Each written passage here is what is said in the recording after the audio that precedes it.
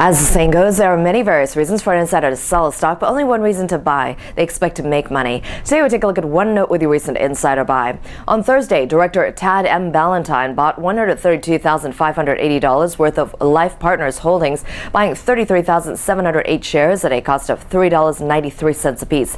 Before this latest buy, he purchased LPHI at 7 other times during the past year for a total cost of over $491,000 at an average of $2.72 a share. Life Partners Holdings is trading flat on the day Friday. This is Sayoko Murase for PassFail.com, taking you behind the ticker.